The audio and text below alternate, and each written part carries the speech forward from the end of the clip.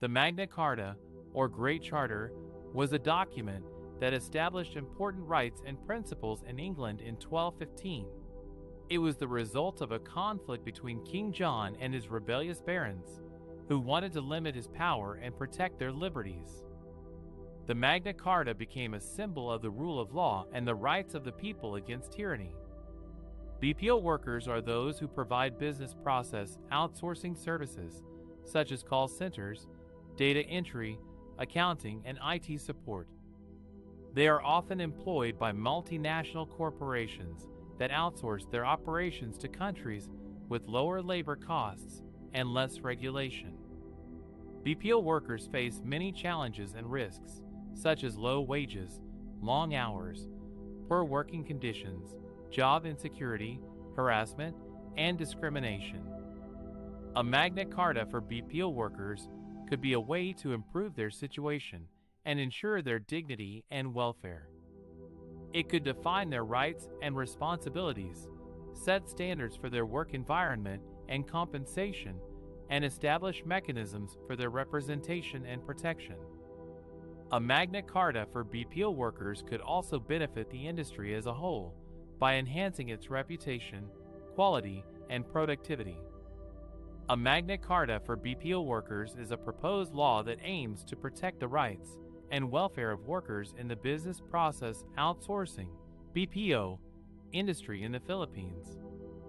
The BPO industry is one of the fastest growing and most profitable sectors in the country, employing more than 1.3 million people and generating billions of dollars in revenues.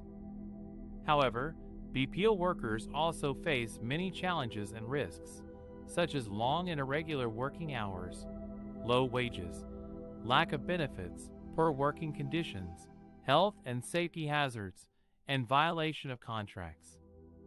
A Magna Carta for BPO workers would address these issues by providing for the following: the right to organize and join labor unions, which would enable BPO workers to collectively bargain for better terms and conditions of employment; the right to a living wage, which would ensure that BPO workers receive adequate compensation for their work and can afford their basic needs; the right to benefits, such as health insurance, Social Security, retirement plan, maternity leave, paternity leave, vacation leave, sick leave, and other incentives; the right to decent working conditions, which would guarantee that BPO workers have access to clean and comfortable facilities, equipment, and amenities; the right to health and safety, which would protect BPO workers from physical and mental stress, fatigue, noise pollution, eye strain, ergonomic problems, and other occupational hazards; the right to security of tenure, which would prevent BPO workers from being arbitrarily terminated, transferred, or demoted without due process; the right to due process and grievance mechanism, which would allow BPO workers to file complaints and seek redress for any violation of their rights or contracts; the right to education and training, which would enable BPO workers to enhance their skills and knowledge and pursue career advancement opportunities. A Magna Carta for BPO workers would not only benefit the workers themselves, but also the industry as a whole. It would improve the quality of service delivery, increase employee satisfaction and retention, reduce turnover and absenteeism rates, foster a culture of professionalism and excellence, and promote a positive image of the Philippines as a global leader in the BPO sector. A Magna Carta for BPO workers is a proposed legislation that aims to protect the rights and welfare of workers in the business process outsourcing industry.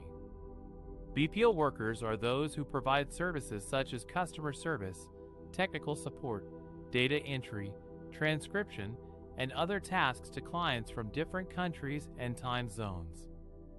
According to some sources, a Magna Carta for BPO workers could have the following benefits.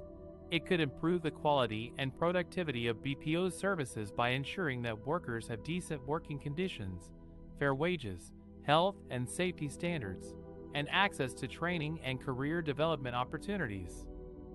It could foster a more collaborative and respectful relationship between BPO workers and clients by promoting mutual understanding, trust, and communication.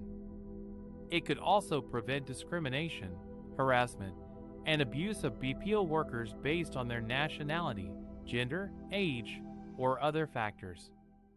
It could empower BPO workers to organize and join labor unions and to participate in collective bargaining and dispute resolution processes. It could also provide them with legal assistance and representation in case of contract violations or labor disputes. It could contribute to the social and economic development of the countries where BPO workers are based by creating more jobs, generating more income, and enhancing the skills and competencies of the workforce. A Magna Carta for BPO workers could be a game changer for the industry that employs millions of people around the world. It could also be a model for other sectors that rely on outsourcing or remote work. By protecting the rights and interests of both workers and clients, a Magna Carta for BPO workers could make the industry more sustainable, competitive, and innovative.